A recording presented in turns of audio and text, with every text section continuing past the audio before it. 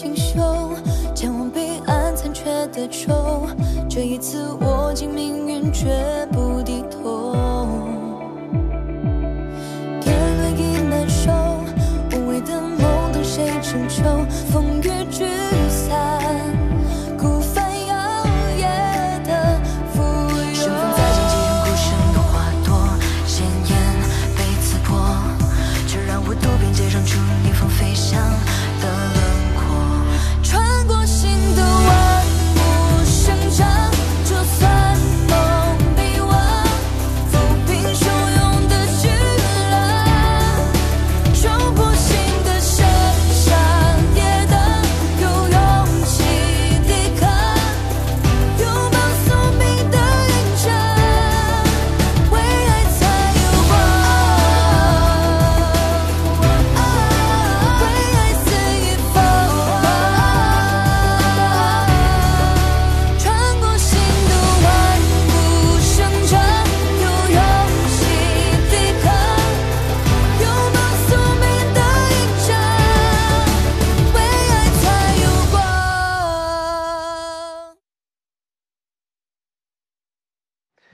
我且不问你他是谁，我只想问你，他心里有你吗？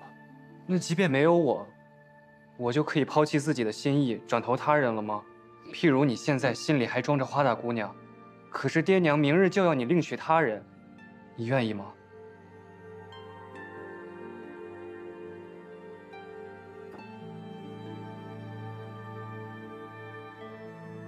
心意二字，骗得了别人，骗不了自己。如寄札赠剑，心意既然已经暗许，即便对方不能接受，我宁愿将此心意高悬于目，也不会再收回轻许他人了。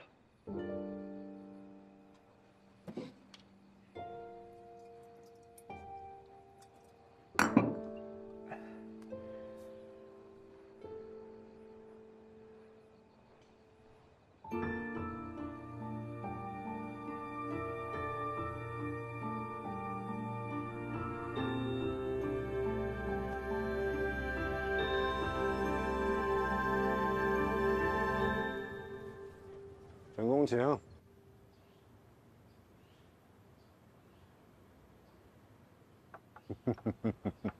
焕儿啊，能得蒋公千金的垂青，可是你几世修来的福气，还不快起来说两句？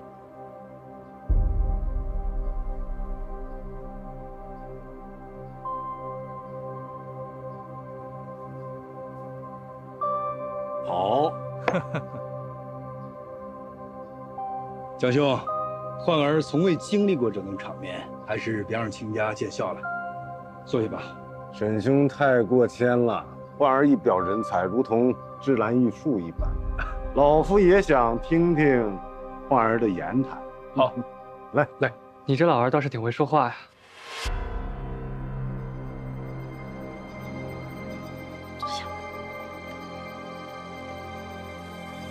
哈哈哈哈！蒋兄，来，食菜食菜。哦，亲家送来的绣品啊，我都看过了，令千金的针织着实精巧，那花鸟儿的都跟活了似的。我还跟我们老爷说呀，像这样的小娘子，这满皇都找不出第二个呢。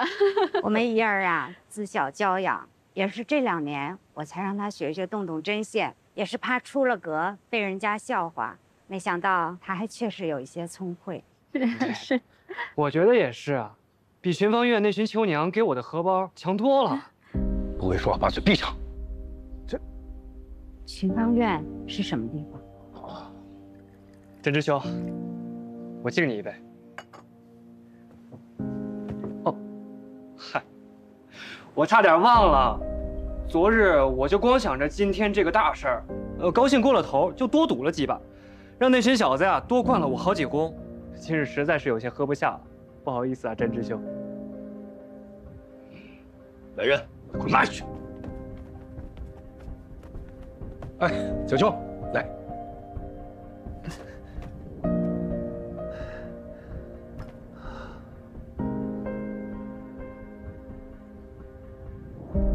哇，难怪蒋姑娘有这般美貌，原来是拜岳母所赐啊！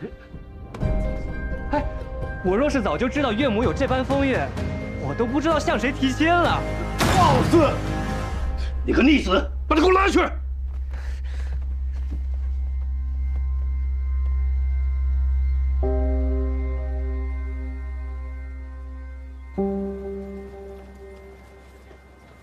蒋兄，蒋兄，请留步。青姐，你听我说，不必了，担不起。哎，青姐，快走，快走！青姐，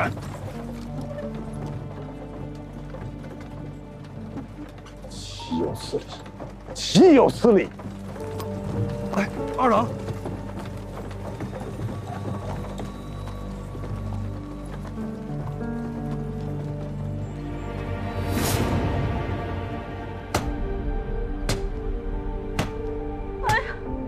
看你非要把你为父气死！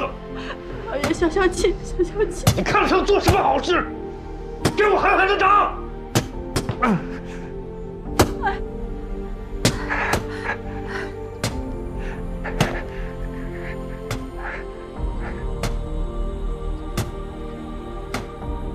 我知道，你磕的是我，磕的太丑。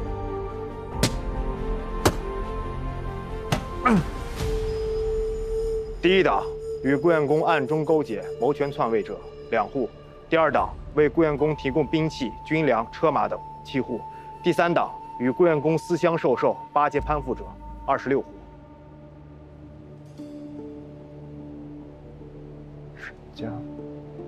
沈家送过舞姬，送过字画，还送过几车古玩，还抄出1张拜帖。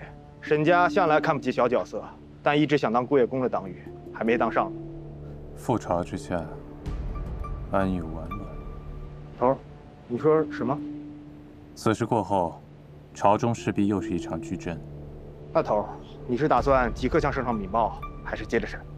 不急，秋闱在即，等过了这一阵，前面9户，再好好查一查。是。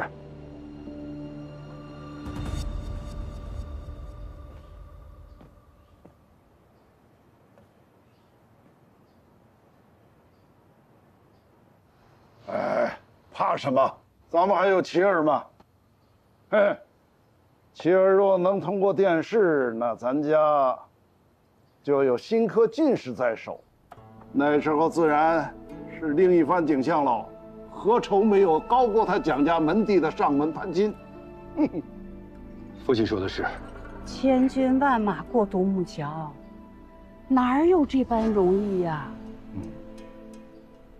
说得对，咱也不能光指望琪儿啊。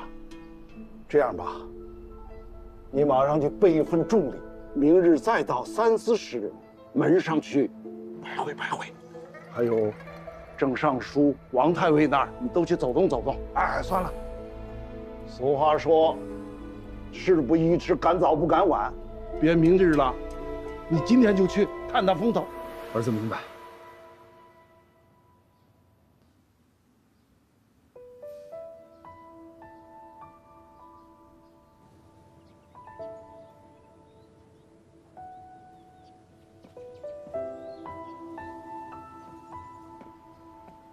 拜会沈兄。蒋兄，哎呀，蒋兄，你怎么会过来？我来特回沈兄的采泽之礼。令尊、令堂，还有蒋姑娘，现在肯定很生气吧？我实在是没脸见你。沈兄，你早已心有所属，何不早说？蒋兄怎么知道？你这一闹，连我姐姐都看出来了。沈兄，你又何必出此下策？我若是直接说，我心里有所属，不愿意娶你姐姐，这不明摆着就是让你姐姐尴尬，而且传出去，也会让你家没有面子。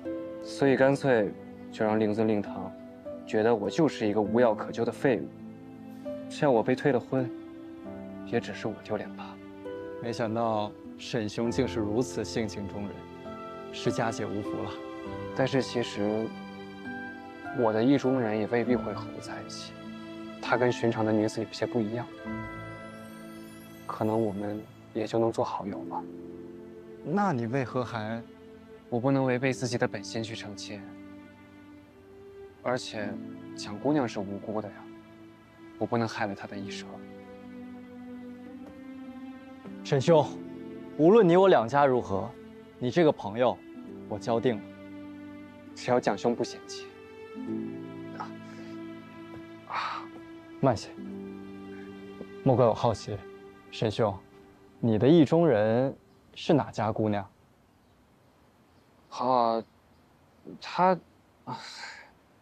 他没家，只是寄住在花家。花家？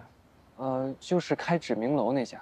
哎，那他知道你这婚事不对，他知道你定亲了吗？说不定此刻正在家中伤心呢。对呀，他肯定伤心极了，我得去找他。还不对，现在我家里人肯定不让我出家门啊。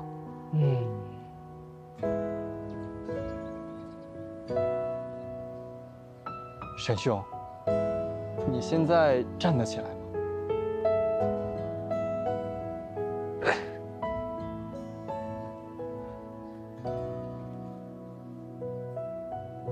你可以藏在我的马车里。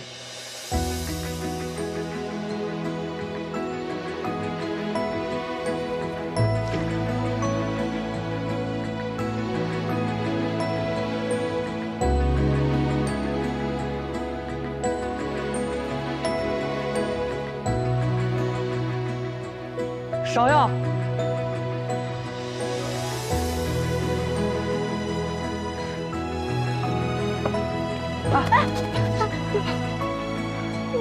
你怎么了？怎么回事啊？你怎么总受伤呢？你谁知道呢？也许老天爷也知道，有你在，我挨几下打死不了的。芍药，我有一个特别重要的事要告诉你。什么事儿？我不用成亲了。不用成亲？真的吗？这么好，你不用。实话，那天你同我说的对我有情的事儿，我想过了。你同他们不一样，我哥哥。花姐姐平时陪着我，都小心翼翼的保护我，让着我，就像花姐姐桌上那个小茶碗，放下平时小心的紧，碰都不让别人碰。后来我遇到你，你一撞上来就欺负我，只有你不会另眼看我，我们能一起摔摔碰碰，你也不把我磕坏了。所以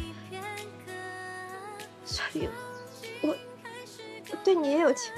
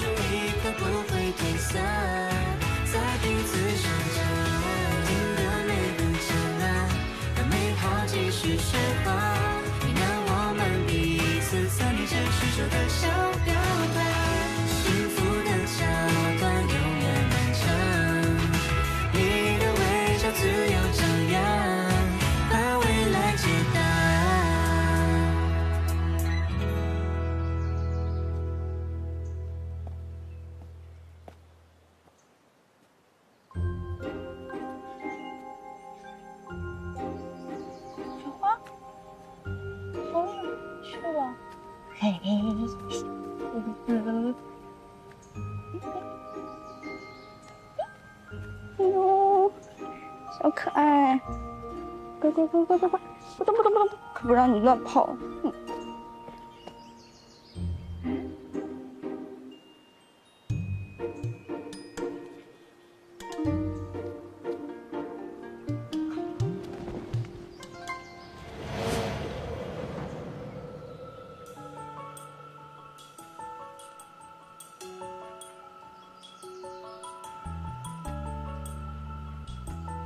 失礼了，我以为是郑先生。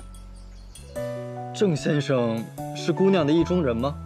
不是，他只是我家族学的教书先生罢了。便是换了穆先生，我也是一样开玩笑的。穆先生又是谁？穆先生头发胡子都花白了，郎君切莫瞎编排，我可不要那样的意中人。敢问令尊是哪一位？家父花瓶雨。郎君你呢？也是来当先生的吗？哦，在下跟朋友到府上造访，如今想告辞，却找不到出去的路了。我家院子大，郎君初次来，认不清也是寻常。可否烦姑娘带我出去？哦，小姓蒋，名征之。我姓花，叫花荣。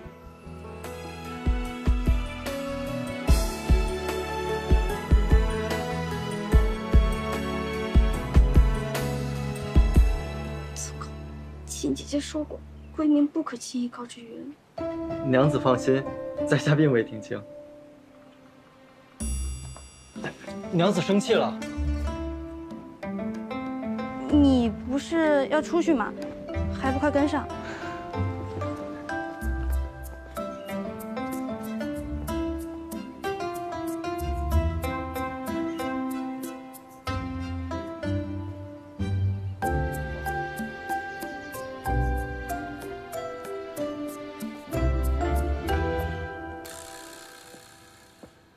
有种你们这辈子就别回家！一个跑了，另外一个也如此，真是气死我了！父亲先前让你去拜会三司使他们，可有什么消息没有？别提了，京中那几个老狐狸，比姓蒋的精多了，恐怕听到了什么风声，根本就不肯见我。七宿司已经把献王府献了个底朝天，跟献王沾上关系的人，早晚会被整理成册。如今就不知道，那名册有没有交到官家手上？名册上面有没有我们的名字？这，可千万不要有！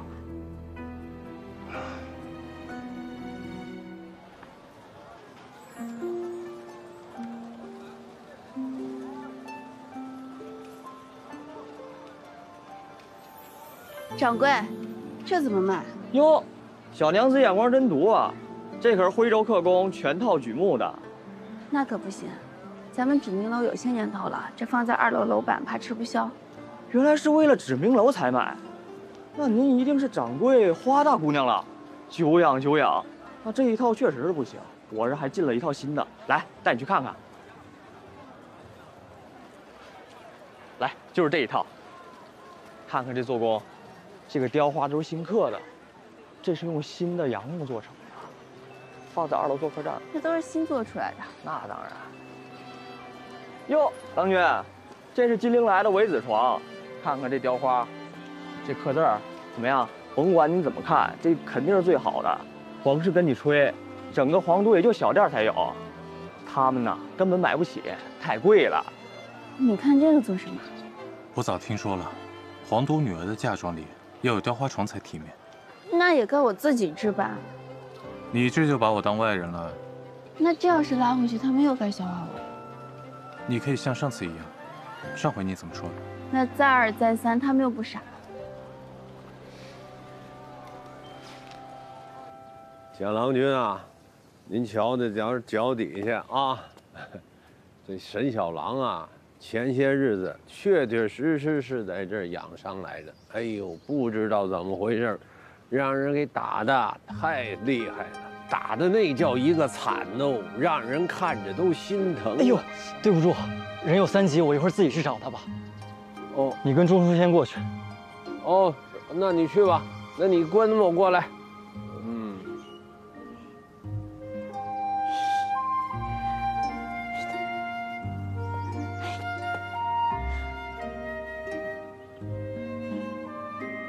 怎么又是你？娘子，你这个不认路的，怎么又来了？我来拜访一位友人。谁是你的友人？哦，娘子别误会，我不是说娘子你，我是说沈小郎。你还有什么话要说吗？我……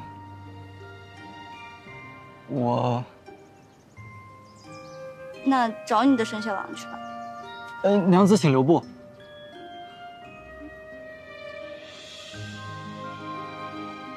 近日，听闻周桥上有一种蜜冰沙，我还未尝过。娘子尝过吗？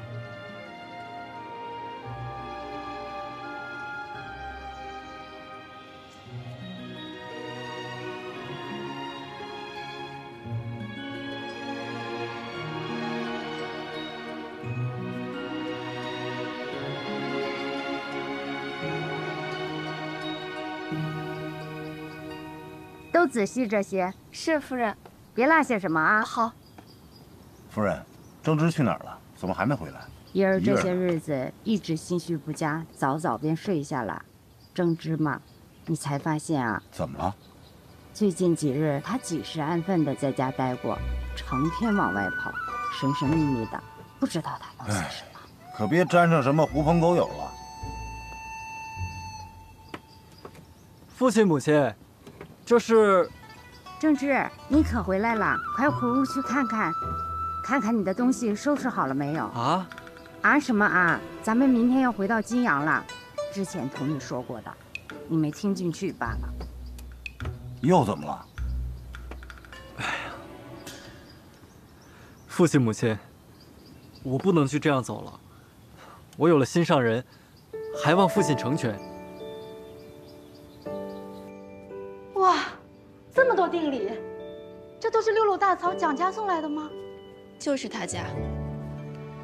蓉儿真是好福气呀，只是不知这蒋公子今年多少年纪呀？18了。我真是没想到我蓉儿还有这等福气，他怎么会给蓉儿下聘呢？我蓉儿还小，也不知道他自己愿不愿意。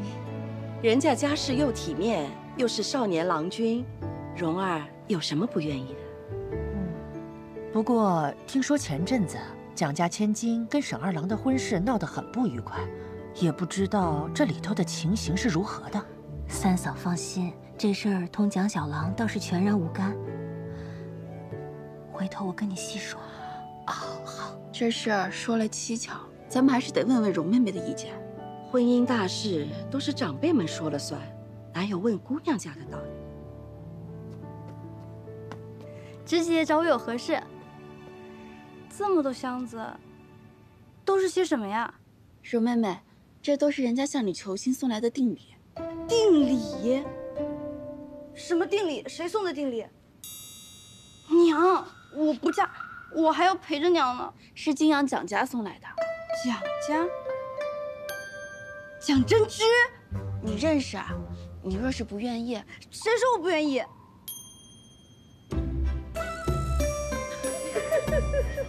你快说说到底怎么回事？哎呀，你们就别再问了，反正我愿意就是了。哎呀，说起来，咱们家最近的喜事可不少啊，明日还要放榜，要不我带着大家在榜下再捉几个好女婿回来？哎，对了，我听说咱家的郑先生也去应举了，是吗？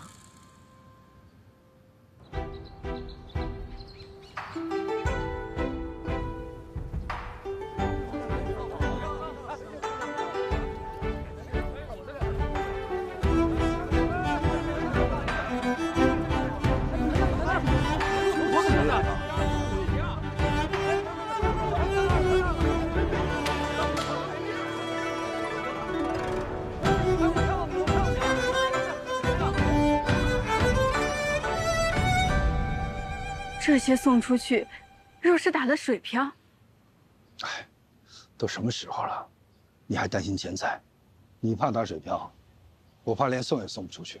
阿郎，阿郎，阿郎，什么事啊？哎呀，大郎中了，官差就在门外。大郎中榜眼了。你是说琪儿中了榜眼？中了，中了！太好了，是琪儿！太好了！前三甲乃是官家钦点，可见咱们家未失胜券了。是夫人，咱们家平安无事。官差在何处？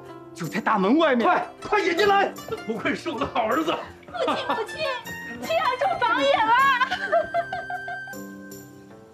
什么郑老爷啊？正是郑老爷啊！我们问了一路，都说就住在你家。啊？难道不是？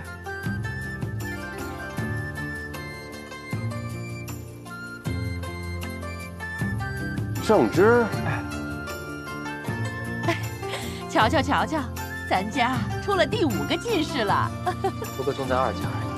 你太过谦了，别说2甲，大清满城多少读书人，有几个去应考的？别说2甲，就算是进3甲，那也是千里挑一。我们家伯礼呀，要是能像你，我就烧高香了。恭喜先生，贺喜先生。什么先生？是郑老爷才对。哦，是郑老爷，郑老爷，郑老爷，郑老爷。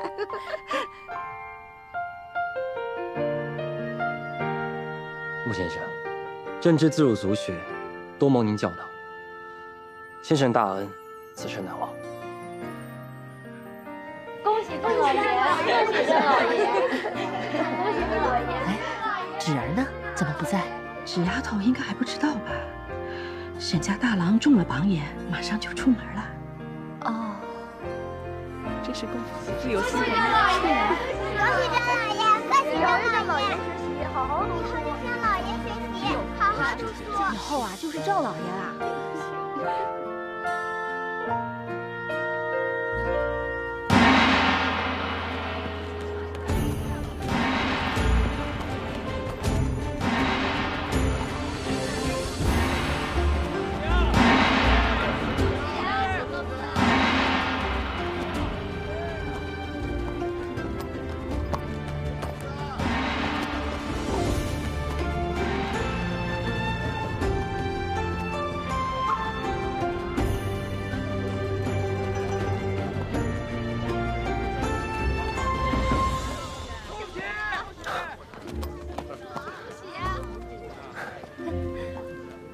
恭喜啊，得偿所愿。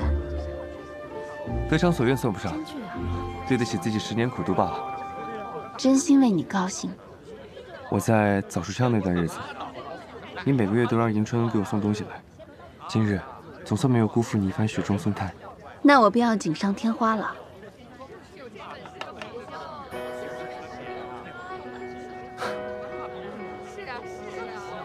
哎呦，这是个好东西啊！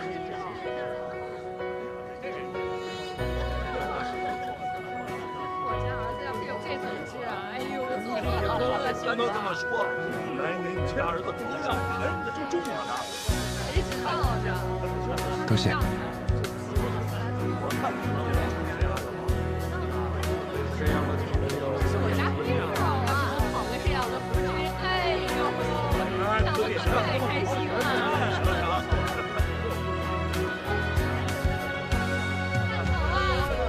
你刚刚要是来祝贺他一句啊，他也会高兴的。我知道，但我不来，他可能会更高兴。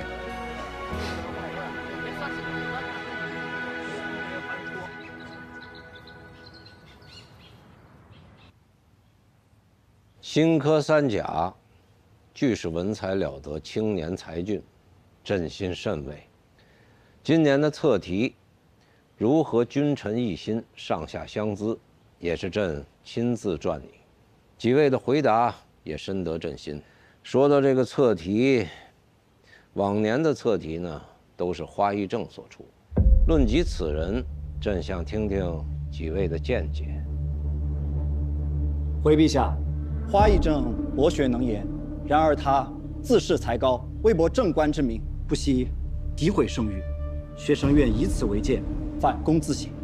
回陛下，圣才已定，依学生之见，自是花一正，咎由自取。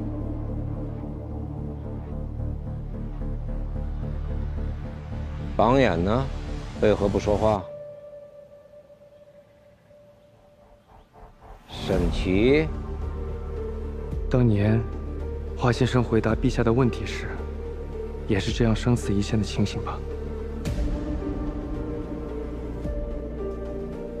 陛下此问，学生不敢不如实回答。学生以为，满朝文武，若论忠勇，无人可及花宫。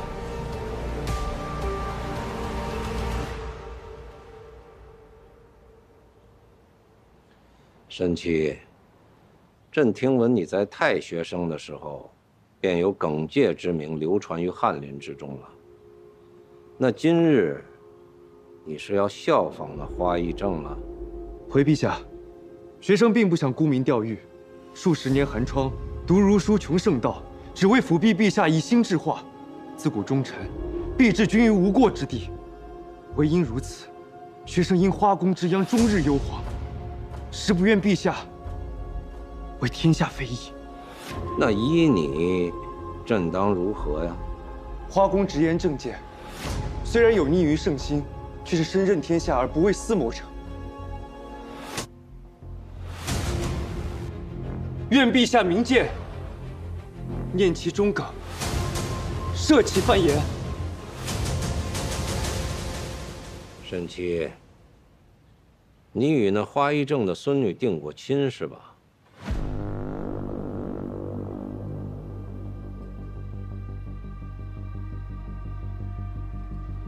回陛下，早已退亲了。那榜眼倒是很长情啊。陛下，既已退亲，两家早无干系。学生今日所言，亦绝非因儿女私情。嘿嘿，来，沈七，走近几步，让朕看看。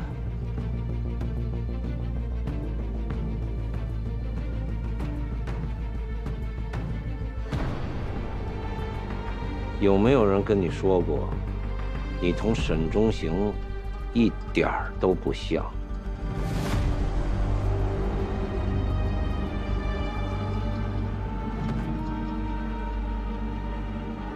臣不解，陛下何意？船已经有了，还要再买几口箱子。让我看看还缺点什么。这是什么？你我的大事，当然要好好准备一番了。你可越发可惜了。除了这些，还有定礼呢，总不能比当初沈家差吧？怎么了？你可知道，沈家……好，官家急召。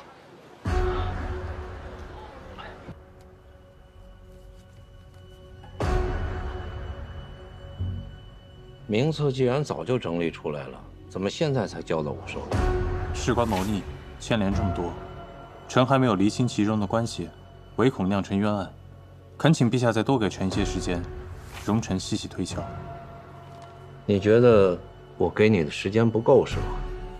我怎么觉得你时间挺多的呢？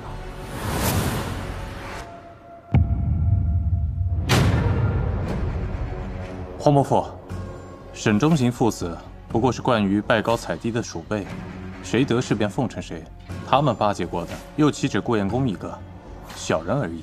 若算作党羽，臣觉得有些冤枉了。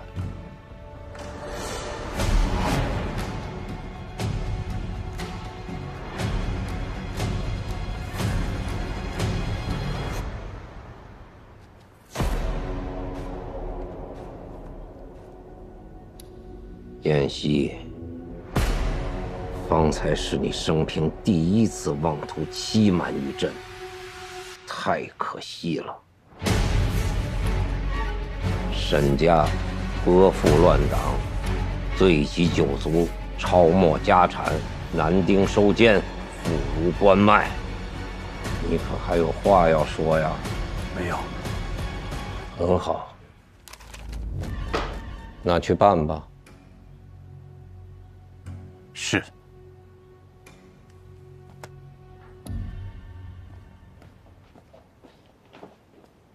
长青，奴婢在。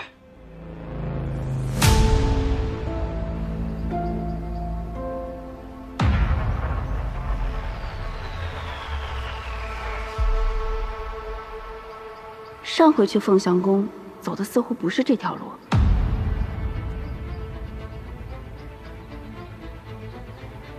进宫了。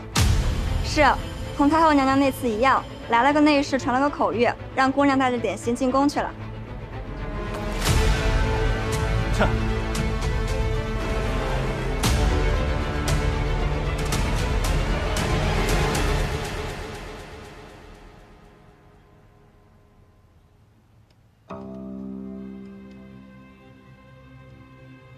陛下驾到！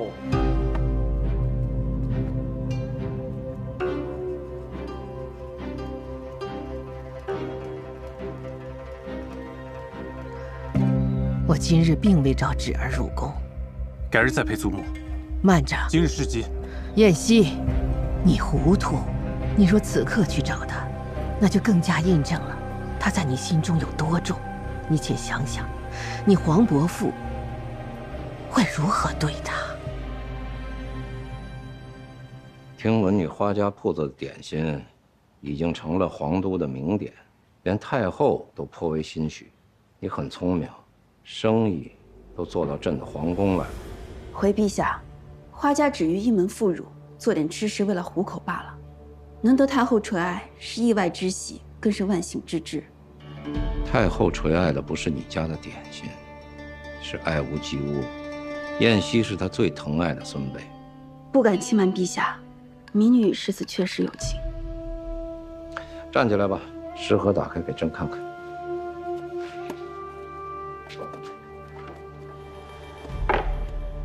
儿女之间萌生情谊，很正常，无关要紧，不必介怀。朕也曾年少过，也曾与一位将门之女私定终身。你可知道后来如何呀？民女不知。后来，朕登临皇位，也依约把她迎进宫门，只是她父亲不知及时抽身，敢在朕面前胡言乱语，我就灭了他满门。他最终也在宫里自尽了。花芷，你年纪尚幼，可能还不明白，身在帝王家的人，心性与常人不同，面对至高无上的权力，是没有什么东西不可以牺牲的。当然，朕也知道燕西从北地回来，日子过得辛苦，偶尔尝一两块甜点，解解乏，也未尝不可。你平日要多体贴体贴他，毕竟他日子过舒心了，替朕办起事来就更爽利。行了，早些回去吧。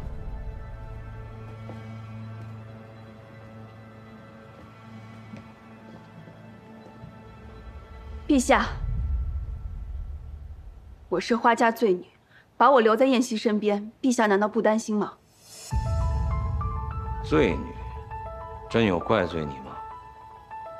你祖父、你父亲，都一样，太自以为是了。但不管是他们还是你，在朕眼里，都无关紧要。是，无关紧要。陛下的一句无关紧要，落在别人头上，那就是面顶之灾。何止是我与祖父，无论是花家、王家、李家，对于陛下来说都是一样的无关紧要。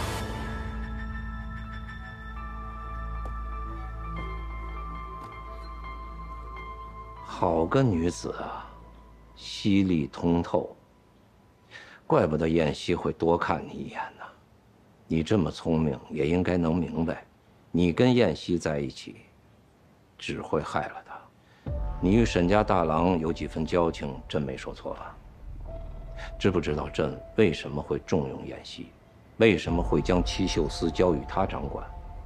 就是因为他对朕忠心不二，又能秉公办事。他与沈家本无半分干系，但是今日却替沈家求情，这是应了你的缘故。他为你而包庇沈家，那就怨不得朕了。你可知道，以沈家之罪，本不至于抄家的。抄家？你还不知道啊？朕可以告诉你，沈家的事只是个开始。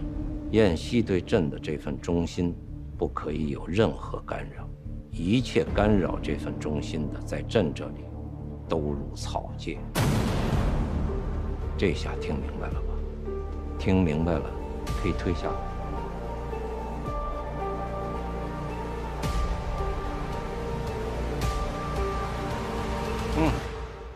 你做的点心的确好吃，下次给太后送的时候，记得也给朕送一些来。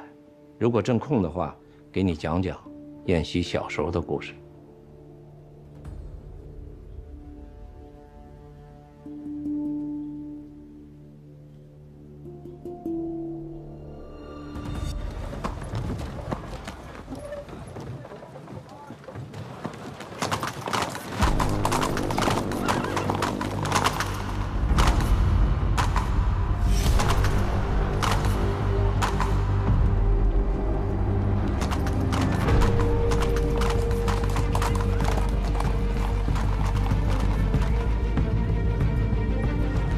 跟上他们。娘子，这七宿司的阵仗怕是要抄家呀，咱们也跟上吗？跟。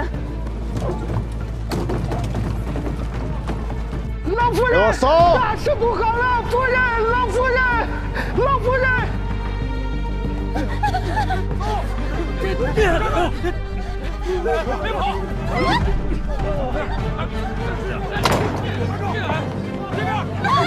边！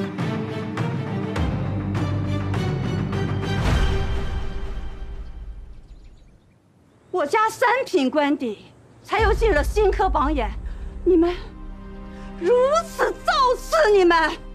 太府司卿沈忠行作罪下狱，连累9族，七秀司奉命查抄家产，不如关卖。带走！放开我！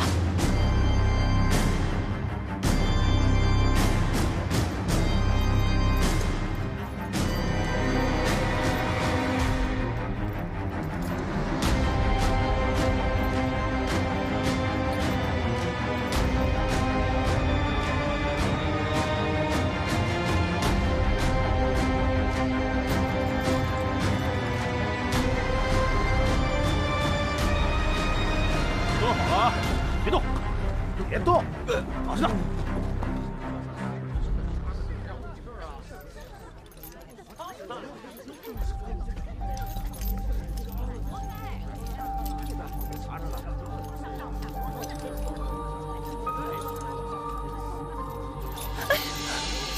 哎，老夫人。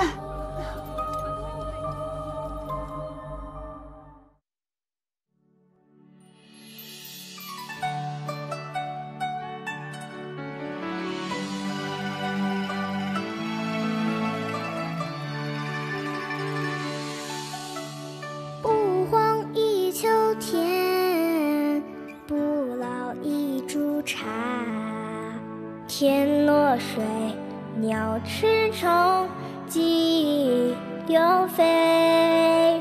心学为观，心理为改。